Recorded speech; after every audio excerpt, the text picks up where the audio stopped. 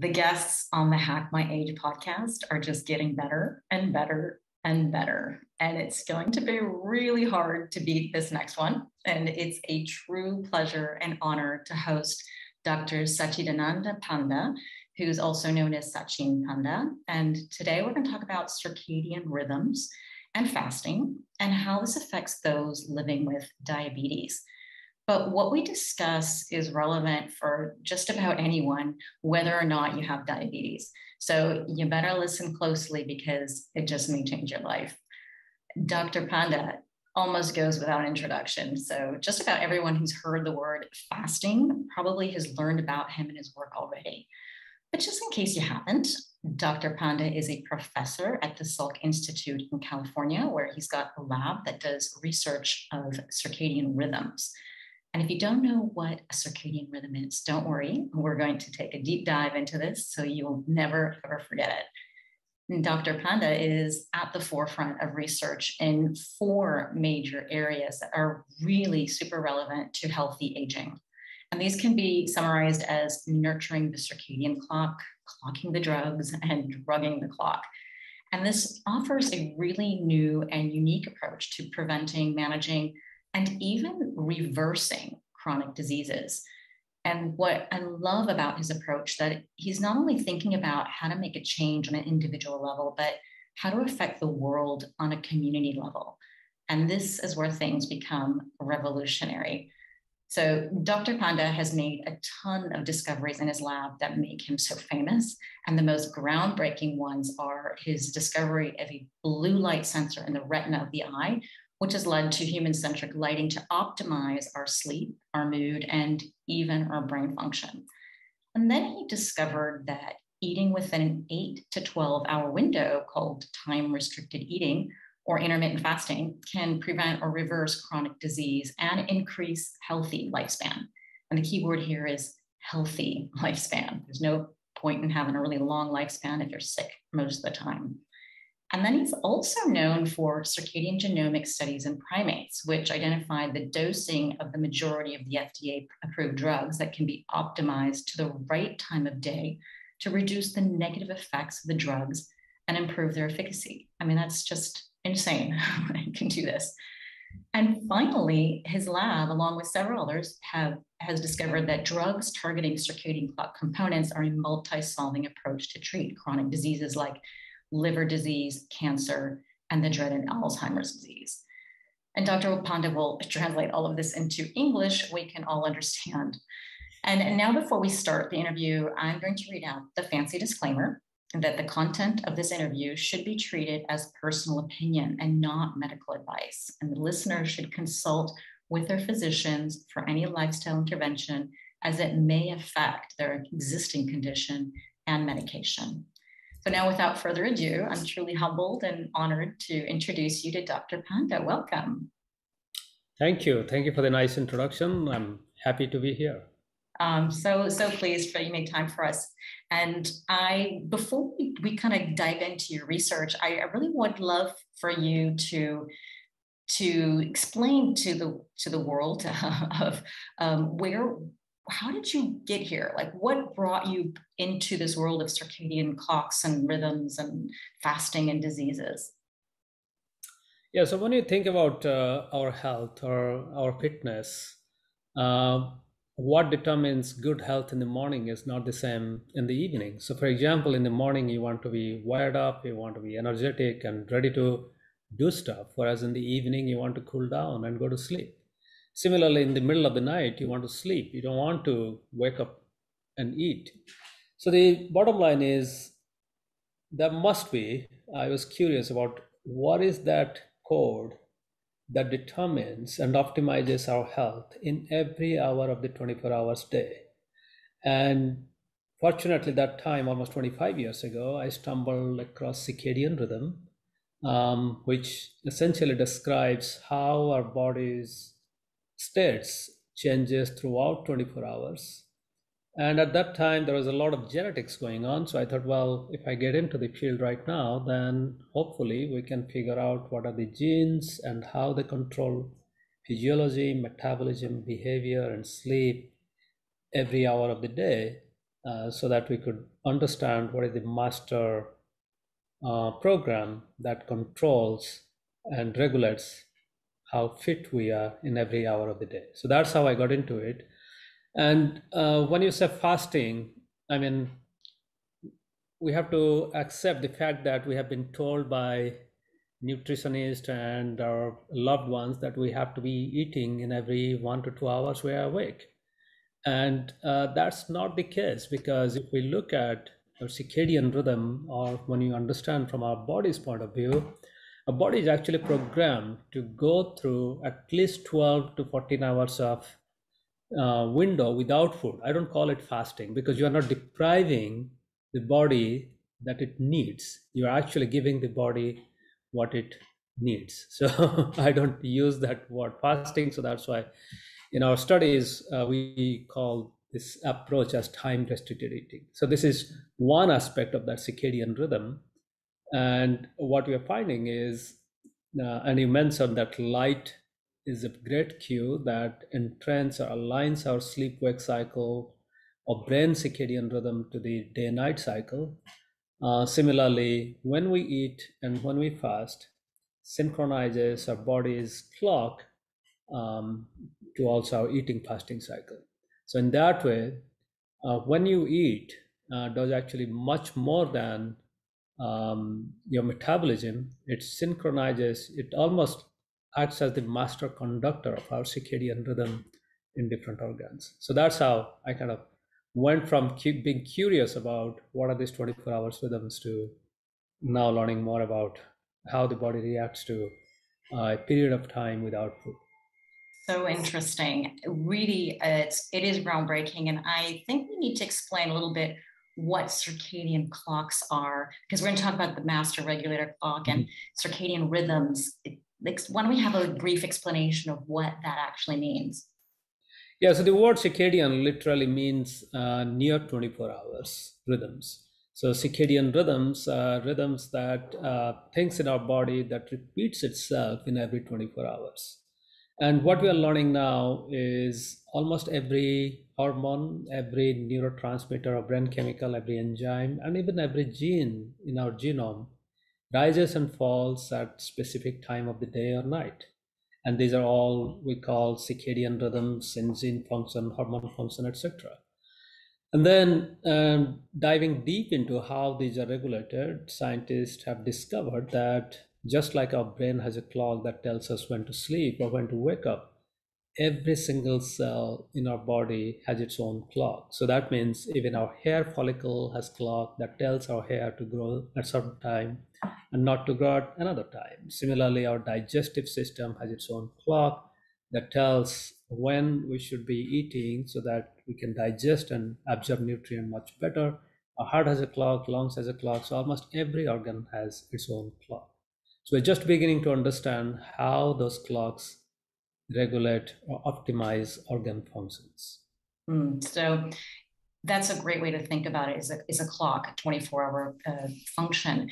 And in case anybody doesn't know, that you wrote, the first book was called The Circadian Clock, and so you probably get a lot of information there. But your new book, The Circadian Diabetes Code, sorry, the first book was The Circadian Code, right? Did I say that correctly?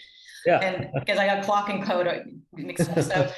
So yeah, but now the circadian diabetes code is what we're talking about now today too. And it's very interesting how you say every single cell in our organs have a clock. Our organs have their own clocks. And this just reminds me, in my master's of gerontology study, Dr. David Lee, I'm not sure if you know him as well. Yeah. He's finding out that the mitochondria has its own circadian rhythm. Do you know about this research? It just kind of came to my head. I mean, what we're finding is when we say every cell has its own clock, that means the functions of the cells are also timed to different time of the day. And mitochondria, which makes energy, which is the powerhouse of the cell, it goes through 24 hours clock rhythm. So that means at certain time of the day, the mitochondria are competent to produce more energy, and then at another time they repair themselves and get ready for next cycle of energy production. But all of these are regulated by, in the last few years, the field has discovered many clock genes. So there are 12 to 14 of these clock genes, and these genes rise and fall at different time of the day. And these genes actually are almost like master regulator, because each one of them can regulate thousands of genes within a cell. And a great fraction of those genes are mitochondria genes. So that's how the clock genes, their rise and fall, regulate when the mitochondria produce more energy, when they should rest, repair, divide, and then get back ready for another round of energy production. So then what you're saying is that the cell or the organelles inside the cell and the organ itself, they have their own individual clocks, or do they work together as one clock?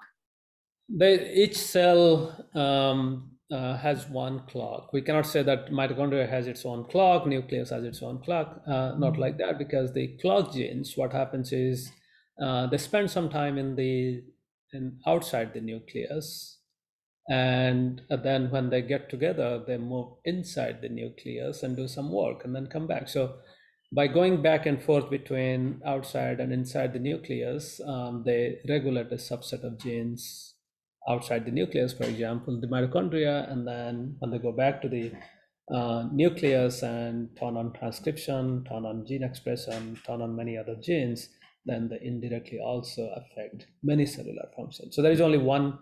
So far, we have seen that there is only one master clock, because if you disrupt that master clock, then we also see disruption of the mitochondrial rhythms. So that's proof that there's only one clock. This makes me wonder then, you hear people who are in more holistic nutritionists or take a holistic approach to health. They talk very often about they have a picture of a clock, and then they say the liver is being repaired or has its function at 2 a.m. and then the kidney has it at this certain time. And is there any truth to that? Well, I can go back and comment on what the holistic physicians say. Because I don't know how they came to a conclusion, but what we know from modern science is it's not that exactly at 2 o'clock some repair process starts. That's absolutely wrong. It means there is a wave of repair process that can happen, and it's tied to individual sleep-wake cycles. So for example, if someone is going to sleep at 8 p.m. versus someone who's going to sleep at midnight, they will have slightly different time when the organs can repair themselves. So there is no absolute strict timing that when the bell rings 2 o'clock, then a liver just wakes up and repairs itself. But what we are finding is we simplify and say this is repair, but that's actually much more to it. There are many processes in the liver where the fat gets burnt, or the mitochondria divide, or many essential nutrients are made. And so all of these contribute to some kind of repair process, and there is a wave to it, and that wave is linked to how many hours we fast. It's almost linked to when is our last meal, and then from there the countdown begins. Yeah, so this is definitely, this is where the fasting comes in. And let's talk a little bit about the SCN, the suprachiasmatic nucleus, because this is what you in your book have mentioned as the master regulator clock. And you said that the SCN resets the liver clock. So what does that really mean, and what does that do for us by sort of resetting certain organs? Yeah, so you can imagine, so SCN is suprachiasmatic nucleus. That means it's the group of cells that are present above the optic chiasma. What it means is, as you and many people know, we have two eyes, and those two eyes send information into the brain, and our left eye sends information to the right brain, and right eye sends to left brain. So the information goes through what we call optic nerve. These are bundles of cables, you can imagine, and they crisscross at the base of our brain. That's the hypothalamus. And the suprachiasmatic nucleus, this group of nearly 20,000 neurons, only 20,000 neurons out of billions of neurons in our brain, they sit right above the optic chiasm. And why they're called master regulator is you can take in experimental animals, you can take chunk of brains from many parts, but the mice or rats will still go to sleep and wake up in every 24 hours. But if someone takes out these 20,000 neurons surgically, then the mice or rats will lose their 24 hours rhythms of activity, sleep, feeding, body temperature, drinking, hormones. All these rhythms fall apart. But at the same time, if we look at individual cells from these animals, then those individual cells still have clocks. So they're not just not talking to each other. So that's why we call the suprachiasmatic nucleus as the master clock. It's almost like the conductor, master conductor. If you don't have a master conductor in orchestra, each orchestra player may be playing their music instrument, but then may not be synchronized. They will not lead to an orchestra, it will lead to something else. So similarly, SCN acts like the master conductor. And there are many different ways it communicates and synchronizes the other clocks.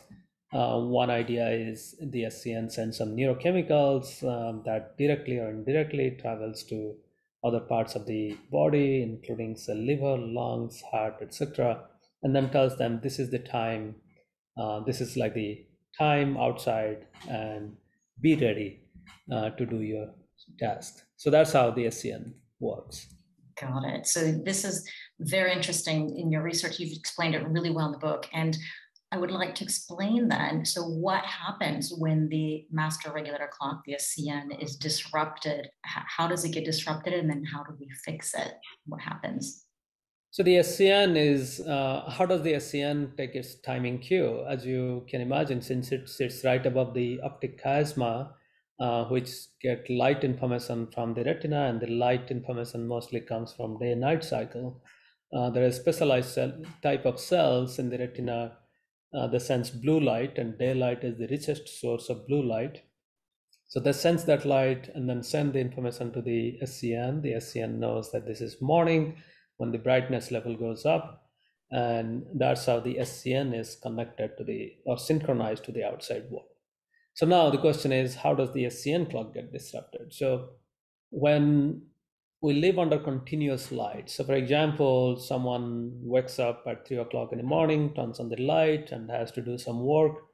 And then during the daytime, for example, the person is sleeping for 6-7 hours. So the SCN thinks that it's gets confused whether it's night or not. And then in the evening again, the person wakes up, does some work, or has sleep disrupted, or has to wake up to care for somebody, then the SCN gets confused and doesn't know when is morning, when is evening. So that's how the SCN clock gets disrupted. Similarly, people who spend most of their time indoor, they don't get enough daylight. You don't have to be under sunlight. Even if it's cloudy outside, being outside gives enough light to synchronize our SCN clock.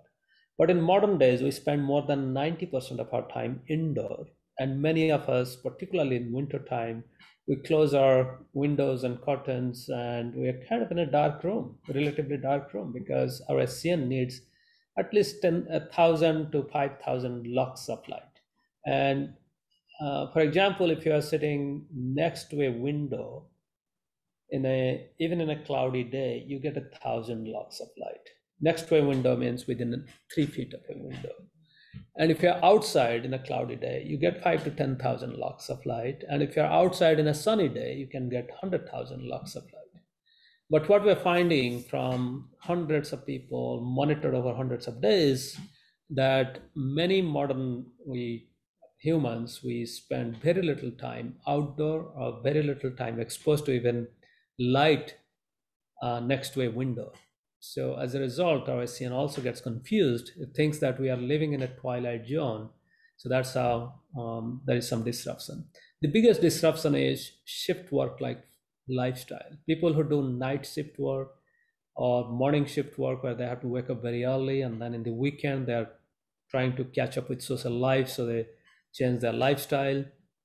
or even young moms, mothers who just had a baby and have to wake up 3 4 times a night, or older individuals, grandparents who are caring for somebody else, whether they're spouses or their grandchildren. They're waking up 3 4 times, 2 3 times a night.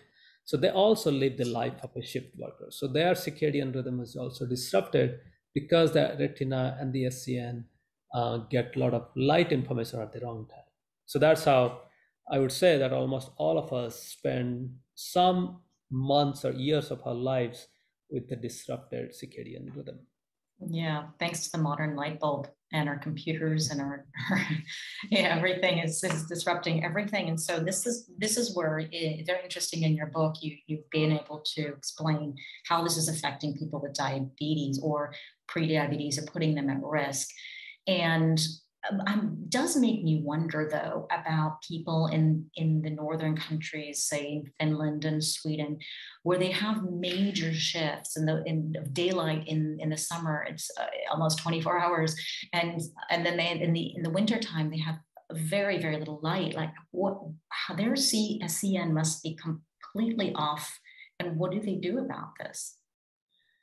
Yeah, so actually, if you look at a human, the history of human civilization, we humans stayed within 20-degree north and south of the equator for most of the history. And only in the last 3 to 4 thousand years ago, people moved away from the equator. And only when we had access to a lot of fire and heating, then we actually lived comfortably in northern and very extreme southern latitudes.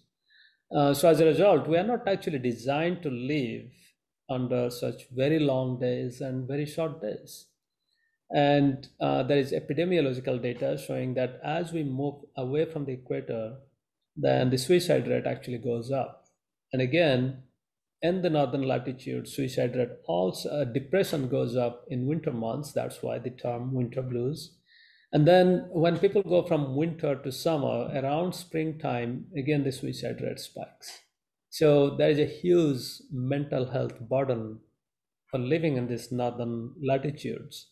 As a result, people in this extreme latitudes, they understand the value of light. So, for example, if you go to many of these countries, you'll see salons that are just lights. People go there just to spend an hour or two under bright light because they know that the light is antidepressant. It's plentiful during summer, but in winter it's so rare that you have to pay to get into a room to get bright light. So people have really adapted in many different ways to lessen the burden of depression in winter and lessen the burden of suicide or extreme swing in mood during springtime. So they have maybe a higher risk of suicide rates, but or higher risk of suicide, or higher suicide rates in general. But are they more at risk of diseases?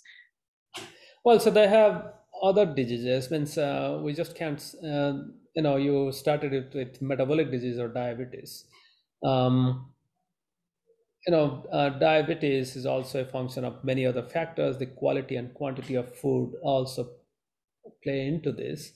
And if you look at in Europe, northern latitude, those countries are also very concerned about their food quality.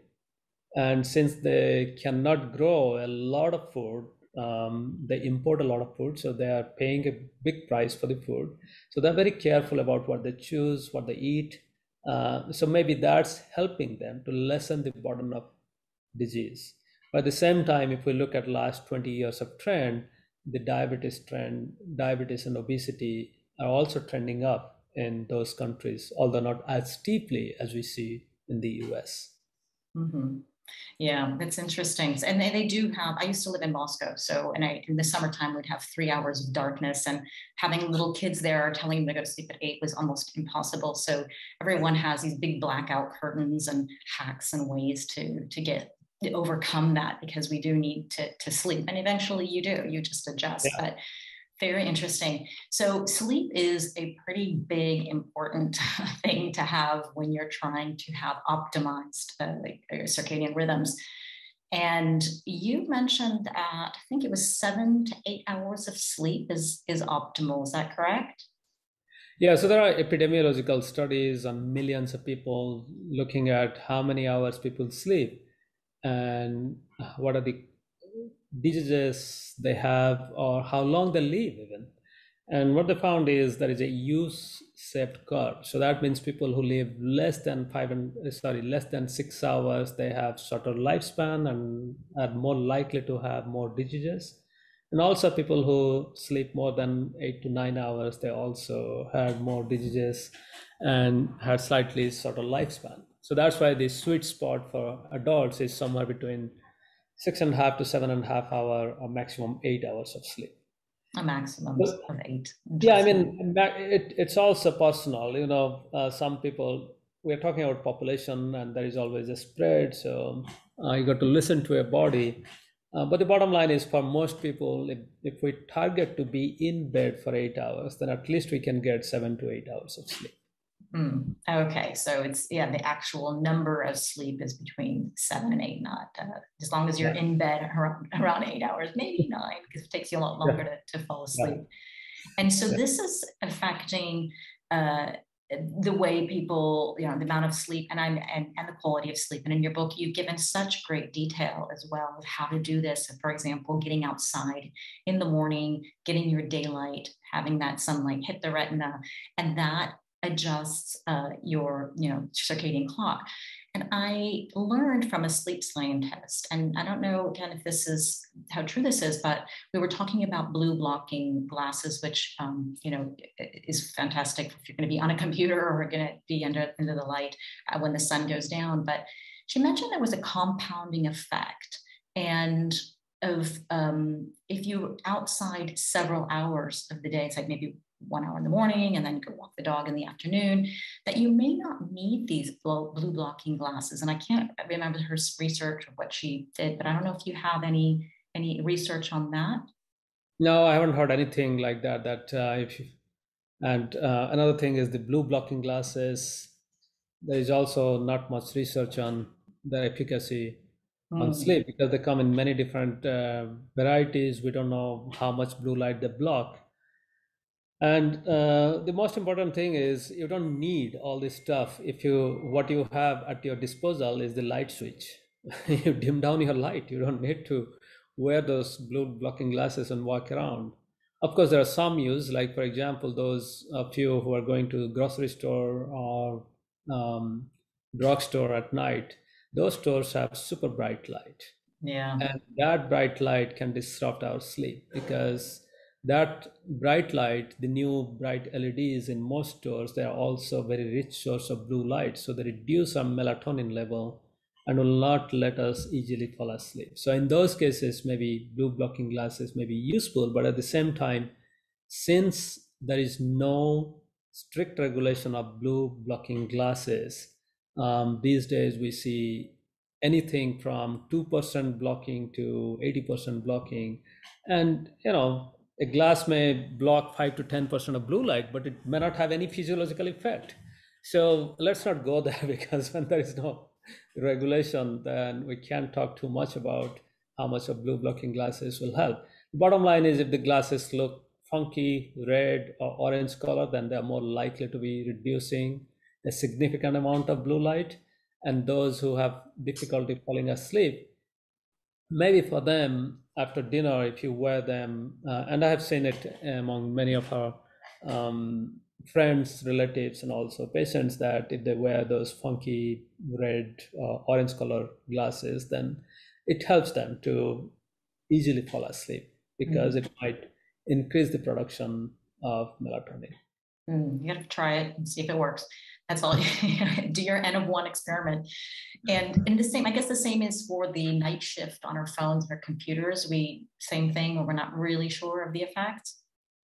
Well, the thing is, a night shift is just like for waking up, the alarm clock um, or your lights will brighten up, and then that signals you to wake up. So, similarly, if there is a signal that can nudge you to prepare for sleep, then it's good to have that night shift feature. So, since we're always looking at phones and tablets and laptops, if we see the screen color is changing or dimming down, then that's a signal that we should be winding down to go to sleep. So, Mm. for example, an alarm clock will not wake you up. It signals you to wake up. You have the freedom to press the snooze button and go back to sleep. Similarly, the the night shift feature is a nudge. It's not going to make you fall asleep unless you really go and lie down in the bed, close your eyes, and then turn off all the lights. Yeah, it's like your mom nudging you, go to bed. So you try to take that more seriously. So let's talk about diabetes, because this is what your book is all about, the Circadian Diabetes Code. And as a gerontologist, I'm really concerned because, as you mentioned, 1 in 3 people in the US or 1 in 4 globally have diabetes, elevated blood glucose, or is at risk. And many of these people are in low and middle income countries. And what many people don't even know, they may even be pre-diabetic because they're not testing themselves. And the CDC has even said that diabetes was the 7th leading cause of death. I think now because of COVID, it's the 8th, but it's definitely on the rise. And in your book, you've mentioned how sleep and exercise and fasting can help with this. So maybe we should start with the fasting, because let's explain a little bit more how fasting can help someone lower their diabetes risk or even reverse it. Yeah, so let's begin with some clarification. Diabetes is not the 8th cause of death. It may be actually 2nd or 3rd, because heart disease kills people as the number 1 cause, and many heart disease patients actually have underlying diabetes. And diabetes is the first step for many people to get into heart disease.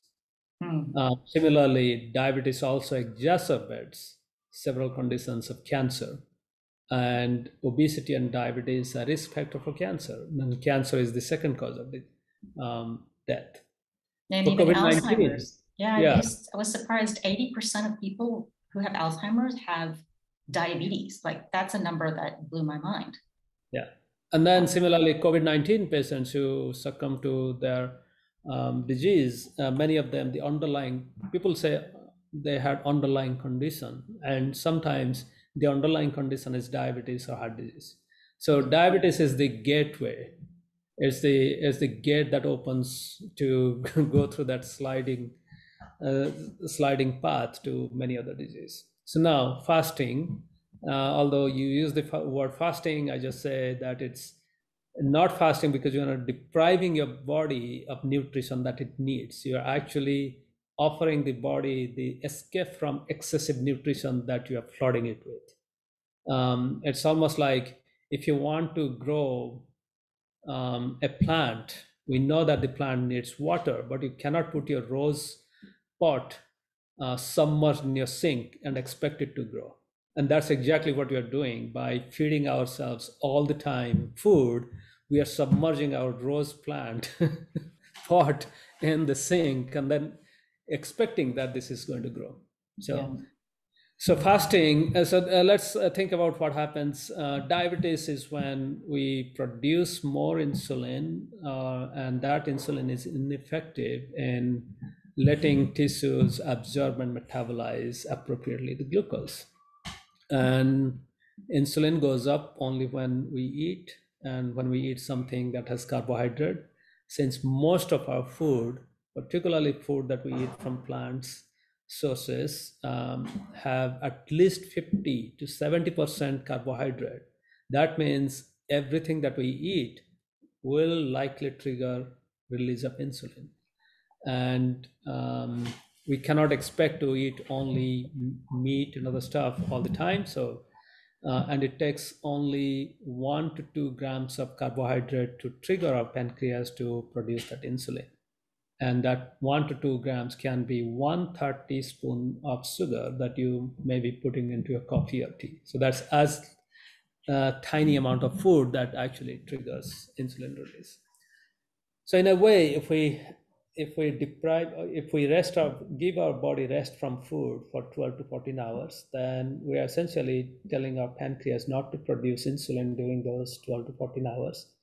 And our cells in our body will get primed to insulin function, so that when we eat, even with little bit of insulin, our body, our muscles and liver and fat cells, all of them will be ready to absorb that glucose quickly, so our blood glucose will not rise.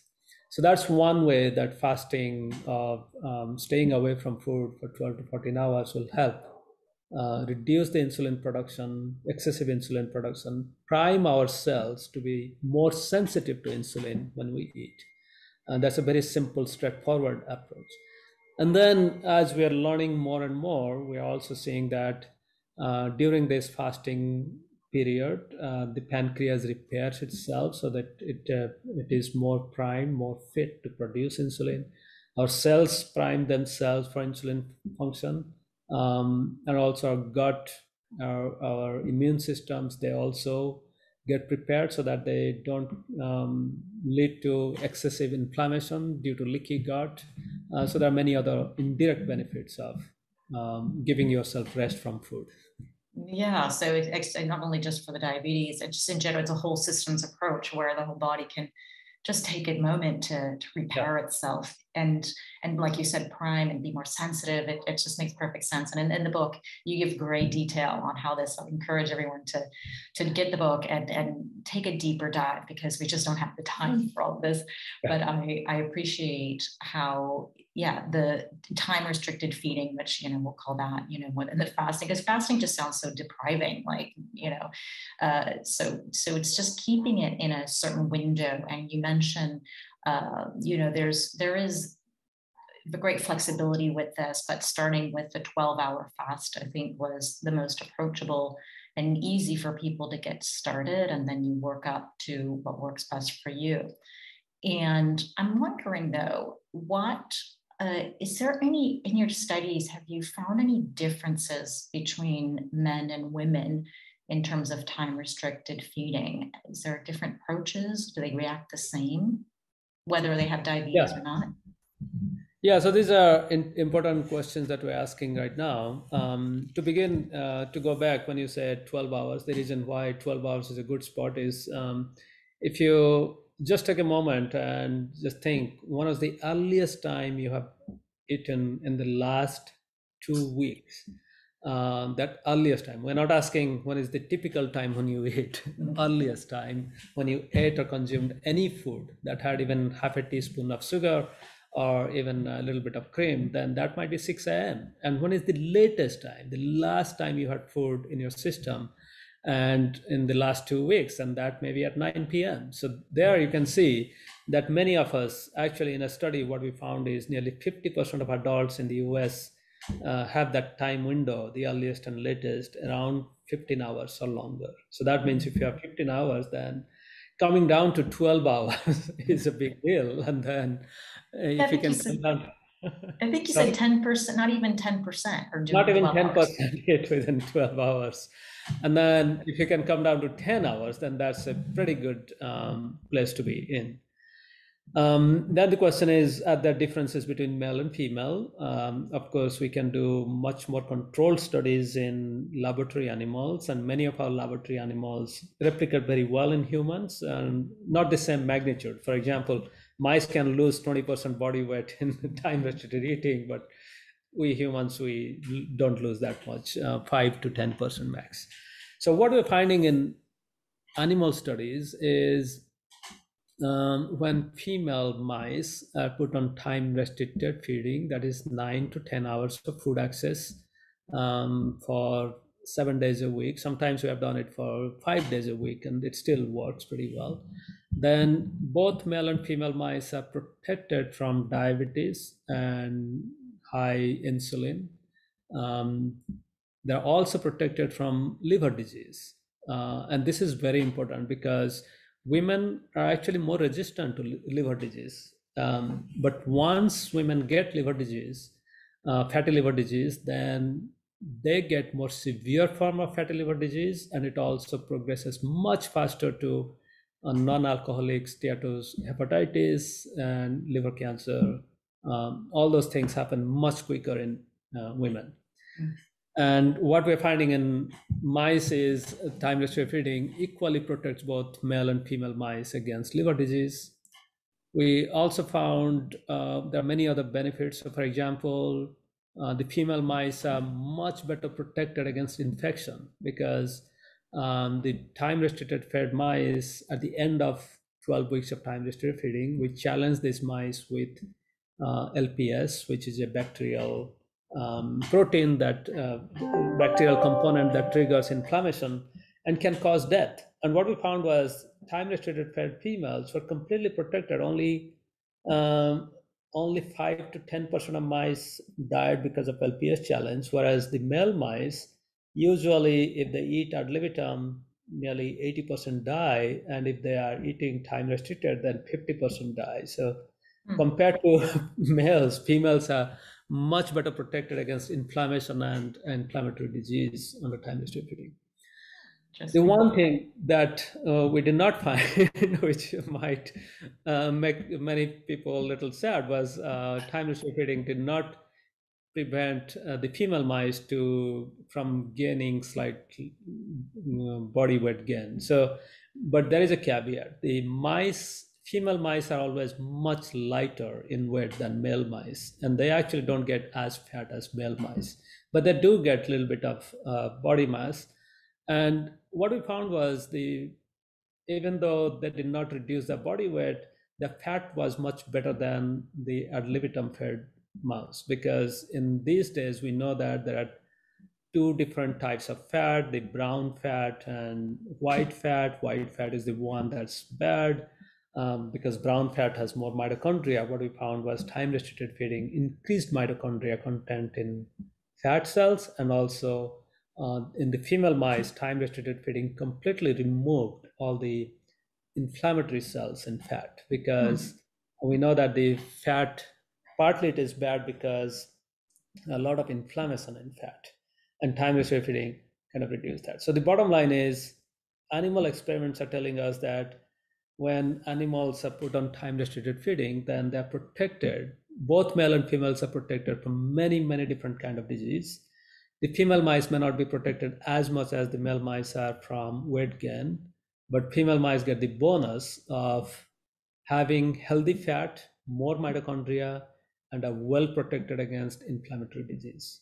Hmm. And that's what matters. Means at the end of the day, it doesn't matter whether you are slightly, you wish to lose some weight or not. If you're healthy and if you're protected against many inflammatory disease, that's what will improve the quality of our lifespan and our performance. Absolutely. This is amazing, this research. I highly encourage people to read the book because you actually explain, we won't have time to go in now, how to do this and how to practice time restricted eating and what are the roadblocks and how to overcome them. And I want to open the panel and before we do, for people to ask their own questions, just want to talk a little bit about this My Circadian Clock app. I think this is a really ingenious app where we can log in our own food and we can track things. Can you tell us a little bit more about that? Yeah, so this is not a commercial app. So that means this is an academic app. People have to give us informed consent that you're part of kind of a study because you share data. We de-identify all information. So when we publish or when we analyze, there is no identifying information. Um, and what people can do is they can download the app for the first 12 to 14 days. We want to gather what is your current lifestyle when you go to sleep, when you wake up, and when you are eating, what you're eating.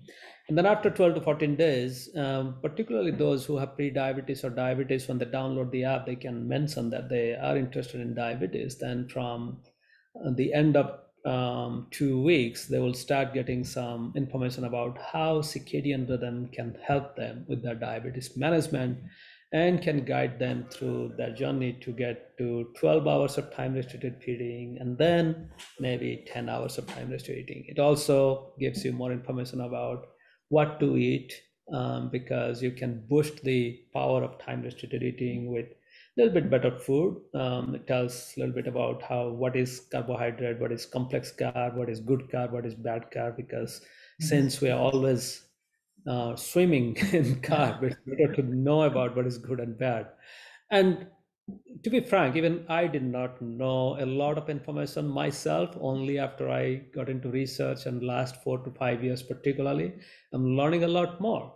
So I think that it's time that we should also let everybody share this insight and knowledge that our research team is learning.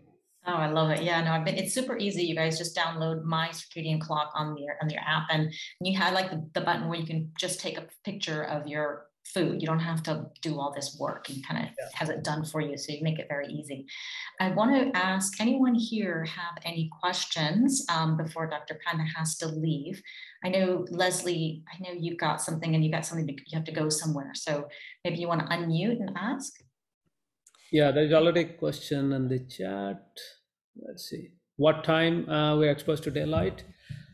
What is it important when you are actually exposed to daylight in the morning, at noon, at the afternoon? Many people are working during a day and can catch the sunlight only in the afternoon. That was Magdalena. Sorry about that. Just want to read for people who are listening. Yeah, so the best is if you can catch some daylight in the morning. So, for example, if you're driving to work, then you may you are actually getting a lot of light in your car because even inside the car, in a cloudy day, you're still getting 1,000 to 2,000, 3,000 lux of light. And if the sun is not in the horizon, then there's no need to put really dark sunglasses and you can get enough light. The best is, as you said, the best is to combine it with something else. So afternoon exercise is pretty good. So if you have time to go for a brisk walk for 30 minutes in the afternoon when there is still some daylight, or right after sunset, then that 30 minutes of walk with light will give you 2 for 1. Excellent. So 2 for 1. That's what we like. These quick hacks. Leslie. Yes, hello. I wanted to ask a question regarding mental health. And since you have already shown that resetting the circadian clock can reverse diabetes, I'm wondering about reversal of mental health issues. I live in the United Kingdom, and 25% of citizens have some kind of mental health issue. Is it possible to reset someone's circadian rhythm in an environment, the Northern Hemisphere, like we have in the UK? Can you reset their circadian rhythm just using food and somehow help beat some of the depression that way? Yeah, so that's a great question. And actually, in my first book, Circadian Code, I went into this. There was a story of a person who was working as a milk delivery person all his life, and then he retired. And then after retirement, he got into depression. And then they realized that, okay, so this guy was waking up in the morning, was exposed to daylight in the morning half. And after retirement, he was just stuck indoor for the most of the day. So when he went back again outdoor for a few 45 minutes to an hour, then many of his mental health issues reversed. So now coming back to fixing the circadian code, and so there are two aspects that contributes to mental health from circadian rhythm point of view. One is disrupted sleep will definitely affect mental health, and second is deprivation of bright light, daylight. And particularly in cold country, people consider going outside to prevent cold is a good thing, but by not going outside, you also deprive yourself of daylight. So there are a few things one can do. One is, now the LED lights have become so cheap. One can actually have bright LEDs, but at the same time put them on a timer so that you don't have those bright blue LEDs after sunset, after evening. Second is just try to have breakfast next to a large window. Means that's the best way. Or lunch. Put your dining table next to a window, remove the curtain, and then let light come in, because we know that many people who have mental health issues, they may not actually venture outside the house. And many of them may be older adults who may need help to go outside. But at least we can bring daylight into the house by having the dining table next to the window. And then for sleep, what we're finding is time restricted eating, this intermittent fasting, actually helps people to sleep better and deeper. And when they sleep better, then they feel more energetic and alert in the morning. So by combining this daylight, getting an hour of daylight, and eating within 10 hours, I hope that we can lessen the burden of many mental health issues. Thank you. Thank you for that. Excellent. Any other questions? I've got a ton. Still have another one, Leslie? Okay. Sure. But I don't want to hog the time. Well, there's an interesting, I know there are a few molecules that will help with resetting the circadian clock. And one of them called spermidine, I'm very interested in. And I just wondered if you had looked at spermidine or forskolin or some of the other molecules that appear to reset the circadian clock. Well, there are many chemicals that have been shown to reset the clock in a dish, in a fibroblast, or even in animals. The challenge is always getting the actual dose in the right time to humans and getting that absorbed. So in that sense, there is not much research done along that line. The only thing, from circadian rhythm point of view, melatonin and its variants have been the ones that have been widely used, and the impact of other ones have not been widely studied. And would you say that if we supplement with melatonin before bed, is it true that we actually downregulate our body's own production of it? Or for someone like me, I'm going to be, I'm heading towards 60. I have such low production anyway, I should supplement. What's your verdict? Well, it's true that a 50-year-old would produce only 10% of the melatonin that the 5-year-old produces. That's without any supplementals or anything. So that means, yes, there is a lot of latitude to supplement, and there are studies now showing that women who take melatonin supplementation are less likely to have breast cancer. So they reduce the breast cancer risk. So in that way, it may be a good idea to supplement, but at the same time, since melatonin inhibits pancreas function, so it's better to take that melatonin pill at least a couple of hours after dinner. So that means your dinner time should be 3 to 4 hours before bedtime. Yeah. So that way you can kind of time your dinner after 2 hours. Melatonin, preferably slow release, then you can fall asleep. That's fantastic. And I've heard that you can go up to 100 milligrams. That seems very high. That's very high. That's very high. I mean, I'm sort of at the 1 milligram level, but I have heard other people say they do that. Yeah, so I guess when it comes to melatonin, everybody should titrate themselves, because as you said, some people are sensitive to even half a milligram. So try that. Interesting. So I know you have to go. Do you have time for one last question? Yeah. So Karen's asked that she loves your work, sounds very interesting, and she looks forward to looking into it more. She says she also wants to get your opinion and thought on congenital hyperinsulinism. Hyperinsulinism. Yeah, so that's very interesting, but I'm sorry, I don't have much information on that. I should know that, and I'm sorry, I don't know. Is that a metabolic? Is that a metabolic disorder? It's a genetic disorder. It's a genetic disorder that leads to excessive. Children. Mm-hmm. Well, we'll look more into it. I'll find someone for you, Karen. Yeah. Wonderful. Well, I'm going to let you go because I know you have a very important call after this. And I really appreciate you coming on, spending time with us, explaining to women over 50 who are more sensitive, more insulin resistant as we get older. And I think these are very important words for them. If anybody's interested, please, well, you've got to be interested by now. The Circadian Diabetes Code. You can get this on Amazon and download the app. It's free, it's fun, and it holds you accountable for a lot of things. It's called My Circadian Clock in the app. Also, check out the Circadian Code, the original book. I think it's awesome. And if you have questions, if you need to reach out to Dr. Panda, you can find him on Twitter at Sachin, SATCHIN .Panda. Any final words before I let you go? Anything you'd like to share with our women over 50?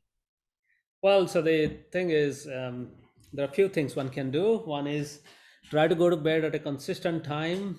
be in bed for 8 hours. And then after waking up, wait for an hour or two before your first meal, because that's when your hormones are changing. Day hormones are rising, night hormones are decreasing. Then after your first bite, count 8, 10, 11, or maximum 12 hours.